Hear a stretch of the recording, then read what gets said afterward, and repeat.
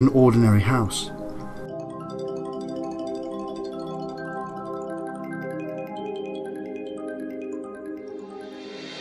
Often, the orbs will divide like cells splitting in two.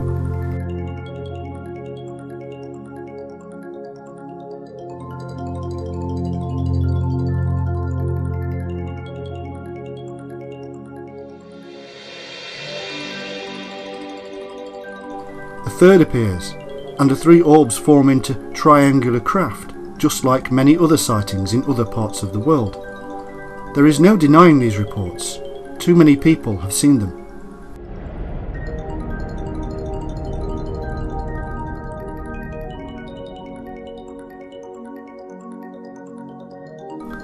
For some strange reason, around half of all UFO sightings occur around bodies of water.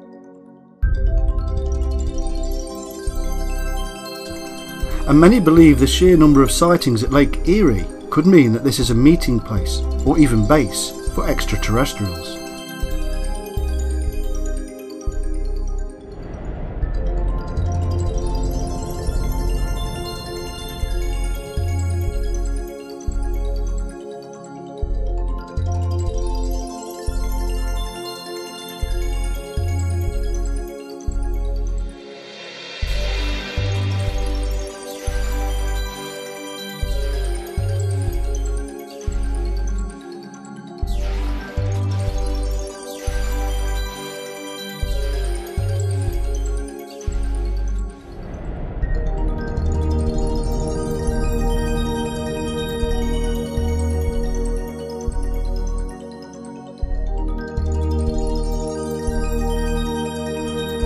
Often, the pulsating orbs of light will submerge.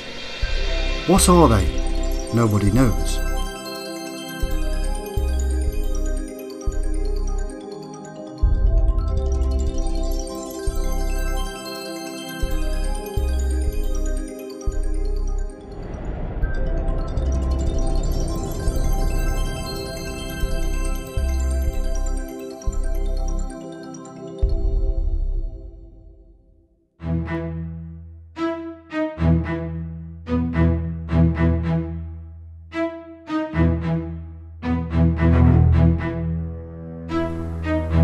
Everybody has heard of Roswell and the infamous crash of a UFO, but 5 years before there was something much more profound.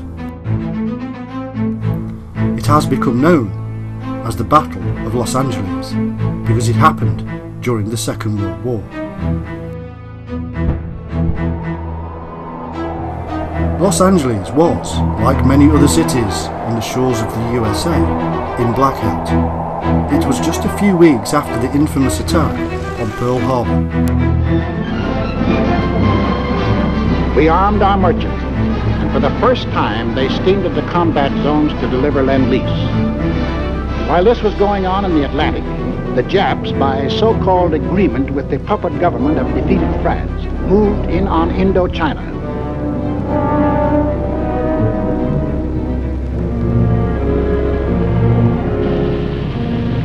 There were now only two threats to their plan for conquest of Greater East Asia.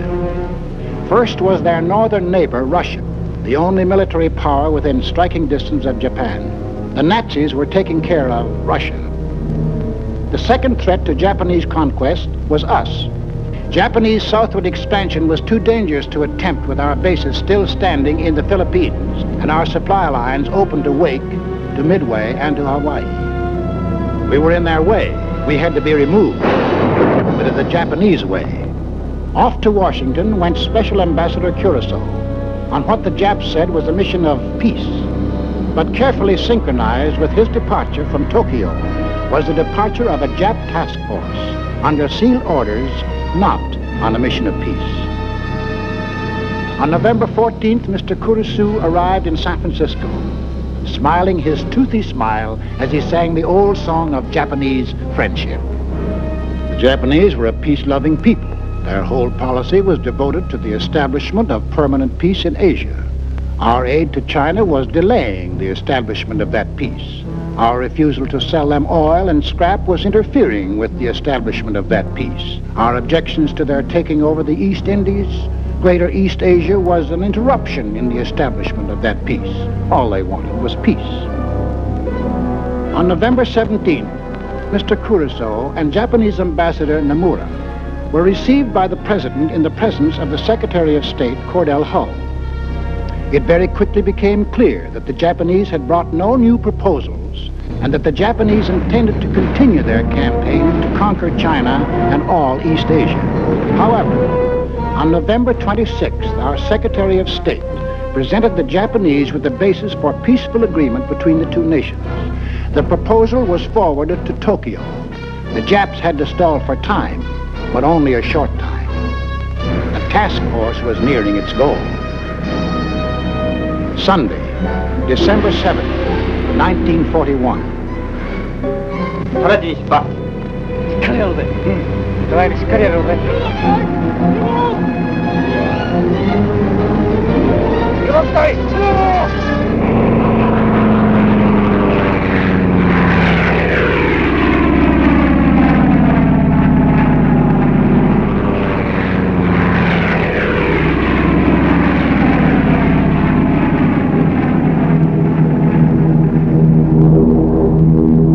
1 p.m. Eastern Standard Time. The Japanese emissaries are expected at the State Department to keep a 1 o'clock appointment they had requested in order to present their answers to our proposals. 1:05 p.m. The Japanese planes are approaching Hawaii.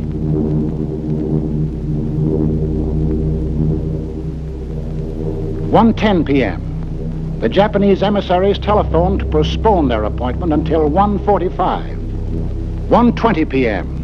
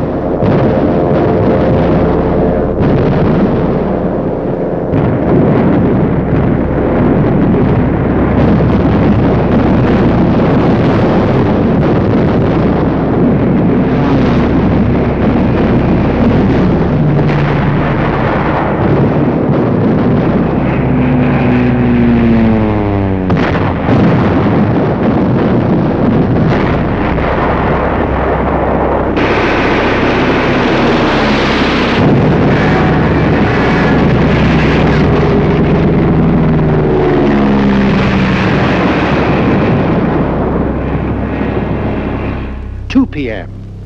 The Japanese envoys, smiling and correct, arrive at the State Department. 2:20 p.m.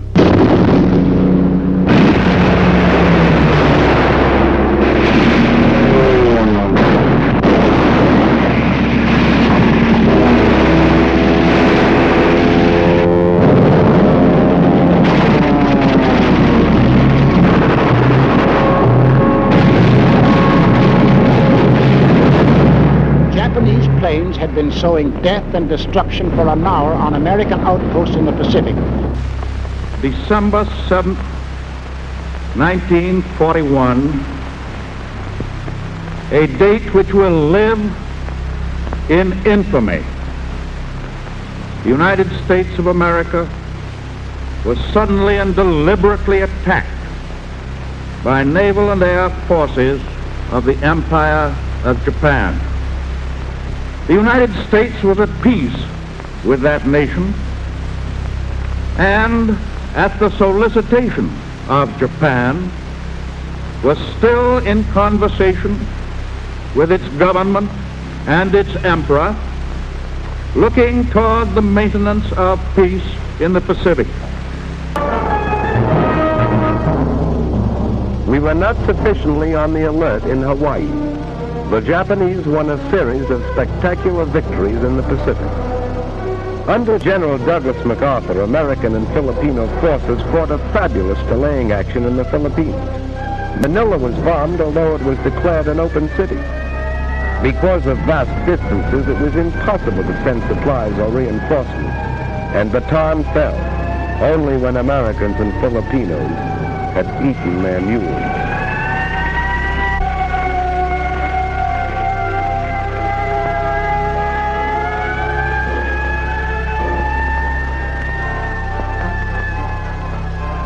General MacArthur established his headquarters in Australia, and as Commander-in-Chief of the United Nations forces in that area, prepared for the offensive that would develop inevitably. For despite setbacks, we had established a supply chain 6,000 miles across the Pacific that stretched to New Zealand. Like the other democracies, we were not prepared for total war. Fortunately, under the Lend-Lease Act of March 1941, we had set out to become the arsenal of the free and fighting nations. We were determined to supply them with our war goods, whether they could afford to pay or not. We were buying time. Time to convert the industries of peace into war. Time to make ships, merchant ships and warships. Time to make planes and more planes, bombers and fighters, faster, more powerful than any the world had ever seen. Time to make guns, and more guns, shells, and more shells, tanks, and more tanks.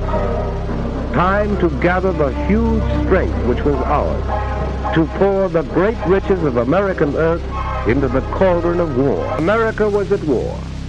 It had been at war, although few Americans realized it, for more than 10 years. Ever since September 18th, 1931, when Japan clawed Manchuria out of the body of China. While Hitler was still brawling in the streets of Munich, Japan had already begun weaving the pattern of aggression. And the warriors of Japan, still breathing the spirit of the samurai in an era of machines, adopted Western methods of warfare, as they had adopted Western clothes, and architecture, and music. And the Japanese warriors dreamt of the conquest of Asia, and then of the world. And their emperor invoked the blessings of the divine upon this dream.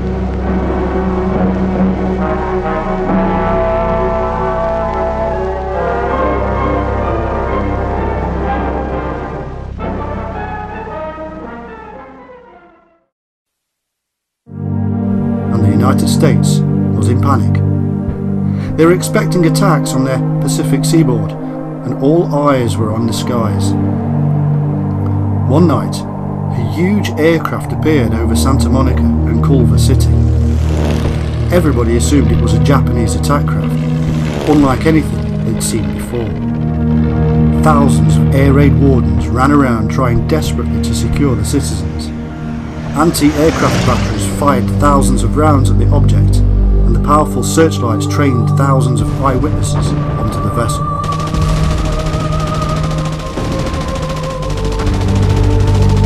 Los Angeles and Southern California went into lockdown. Gun batteries reported direct hits, and yet the craft hung in the sky, virtually motionless. Witnesses reported American fighter planes were sent up, and yet the military deny any planes were dispatched. Waves of them, according to eyewitness accounts, went up against the massive ship.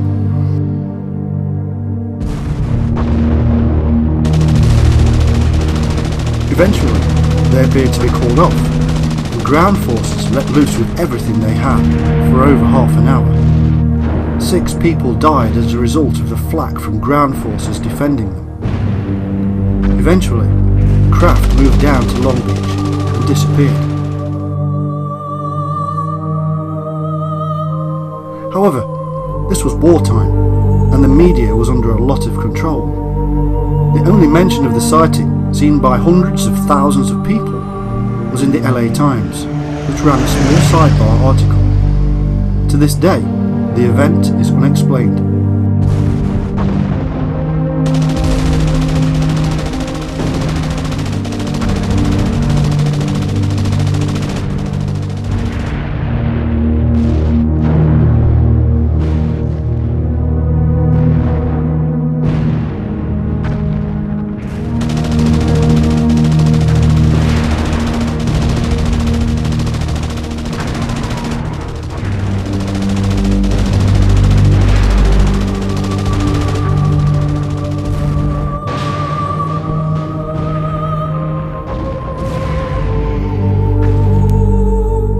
Another mass sighting occurred in Vancouver, Canada, during a game of baseball. It was the start of the 6th inning when suddenly hundreds of people started tweeting images of glowing lights that suddenly appeared.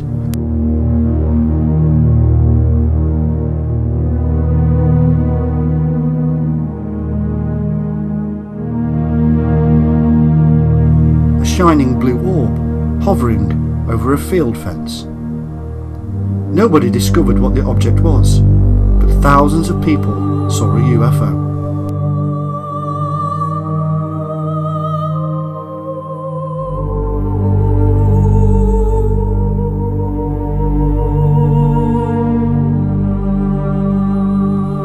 Over in Zimbabwe in 1994, there was something more than just a mass sighting.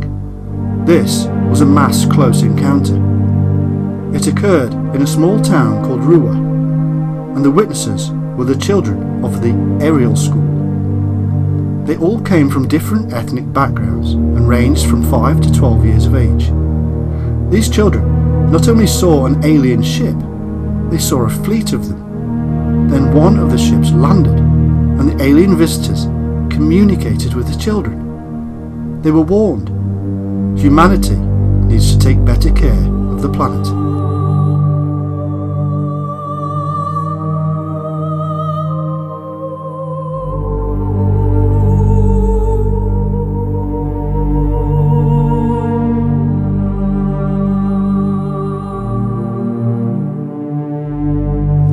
As news of the close encounter emerged, experts descended on the school from all over the world. Psychologists, researchers and doctors.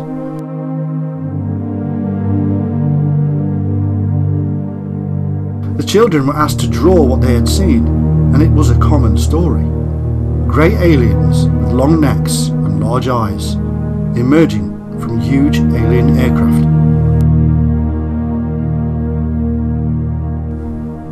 One Harvard professor of psychology and Pulitzer Prize winner said later that the event seems to have been what they said it was, alien visitation.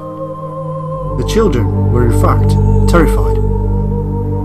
One adult witness noted, "This thing, whatever it was beautiful.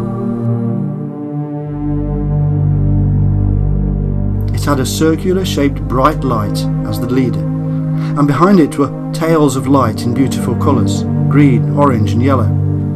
It moved slowly and looked as if it were just above the house. The amazing thing is that it moved absolutely silently."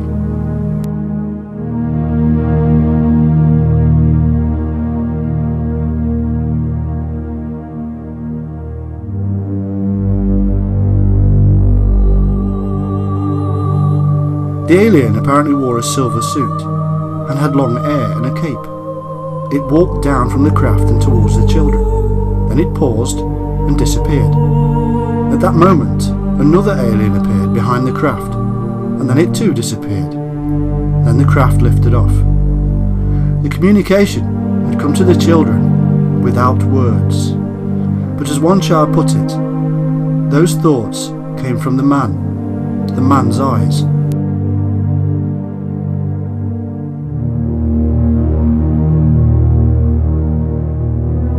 Most of the children in this rural community had never seen a television, and certainly not seen any of the classical Western notions of aliens.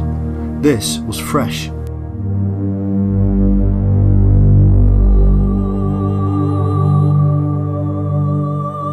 Preconceived notions of aliens and UFOs were quickly ruled out. Many of the children admitted to never having heard of UFOs before the event. Following extensive interviews, psychologists Dr. Mack concluded that the children had not experienced mass delusion. What they had witnessed that day was real.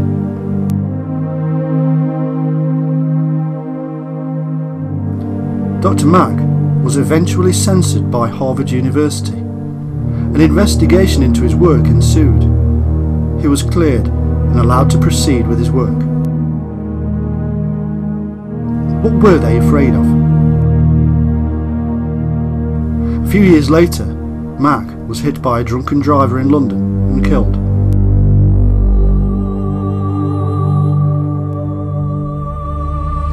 In China, a spate of mass UFO sightings occurred and even disrupted airline travel. Dozens of witnesses saw glowing lantern objects that formed into diamond shapes and hovered for an hour.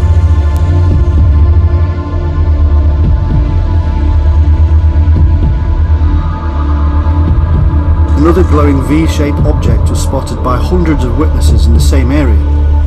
As in other areas of the world, the glowing orbs change colour.